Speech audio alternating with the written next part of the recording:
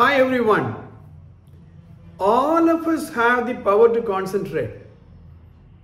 I mentioned to you in the last episode that the ability to concentrate is our natural instinct. When we were young, we were concentrating. As I mentioned to you in the last episode, observe a child, you will understand how much wrong habits we have picked up. We have learned not to concentrate. Now we have to relearn to concentrate.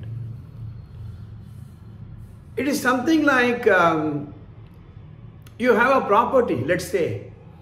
If you don't use it, you will lose it. What is used less will become useless. If you don't use your computer for a long time, for a year for example, the battery will drain. If you have a cup of water and if you don't use it, it will become useless. So God has given us so much of concentration and focus, so much of memory. The only thing is we have not developed it, we have not improved it. The law of nature is very clear. Either a thing grows or it dies. There is no question of status quo. You plant a tree, you grow it, the tree will grow. You don't grow it, the tree will die. If the plant is there, neither growing nor dying, we will remove it.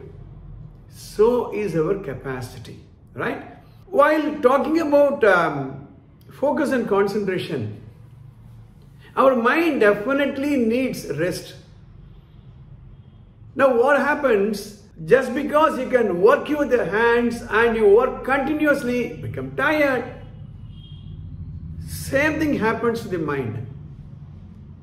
Now people say that mind has unlimited capacity. It's not correct.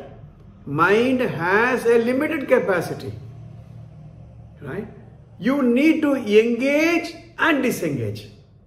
There is always a period of engagement and a period of withdrawal or disengagement. While studying or while focusing on any project, you need to understand the period of engagement and the period of withdrawal. As I mentioned to you, these episodes are useful not only for a student, but for anybody. Let's say that you are working in a project, you are a project engineer, or you are a student, or you are a writer. You need to understand the limitations of your brain. You should also understand that you should be a friend to your mind and the mind can be friendly to you, right? So, long ago, when I was teaching time management in the initial stages, I used to talk about what is called a Pomodoro experiment. Pomodoro. You know, Pomodoro, if you see the picture, those days, this is a kind of a timer. Nowadays, your timer is installed in your smartphone itself. This you can rotate and fix the time for 10 minutes, 20 minutes, whatever it is. I used to teach my trainees using these Pomodoros. Let's say that you have a project, you set your timer, this Pomodoro, for about 25 minutes, let's say. And until it rings, you are not going to look here or there. The same thing can be done with your smartphone. Have a timer for 25 minutes. Switch off the telephone system, or you can put it in the flight mode, right? And switch off your SMS, WhatsApp, everything. For 25 solid minutes, you're going to concentrate only on that. At the end of 25 minutes, take a break. 5 minutes you can go engage yourself in some activity. So there is always a period of engagement and a period of withdrawal. When you come back to this, your job, your project, you'll come with fresh energy. While on this, I will also mention two other things. Make a note of it. Instant gratification and delayed gratification. Make a note of this. Instant gratification and delayed gratification. Instant gratification is you want to do something immediately. Let's say that you are working on a project and you are subscribed to a large number of YouTube channels. You get a cling sound, ting sound, immediately you stop it and take the mobile and go through that. Or a message comes or a WhatsApp message comes, cling, then you go through that. This is instant gratification. Delayed gratification is conditioning your mind to ensure that whatever may be the temptation, I will not attend to that. I will delay the gratification. Now, this instant gratification and delayed gratification was a subject of studies in Stanford University. It's called Stanford Marshmallow Experiment. A researcher called Walter Mischel in 1972 conducted this experiment.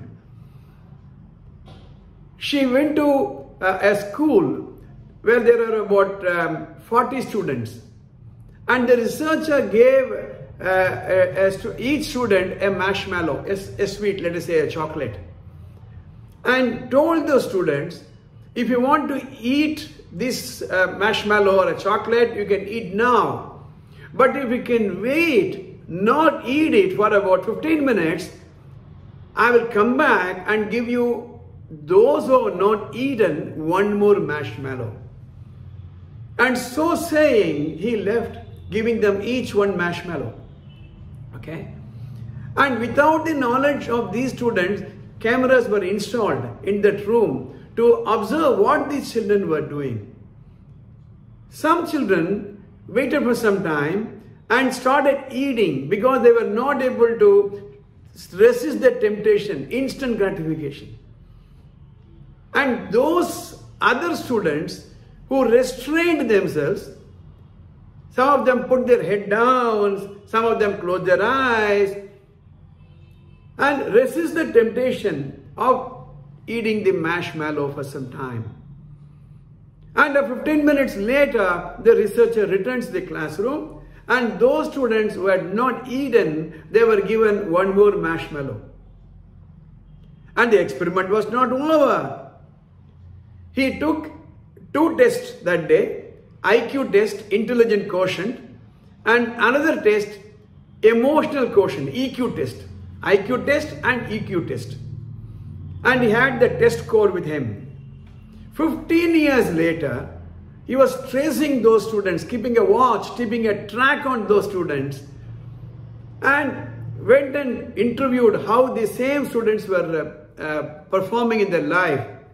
And to his surprise, he found those students who delayed their gratification, who did not take the chocolate or sweet immediately, were in a higher status in society.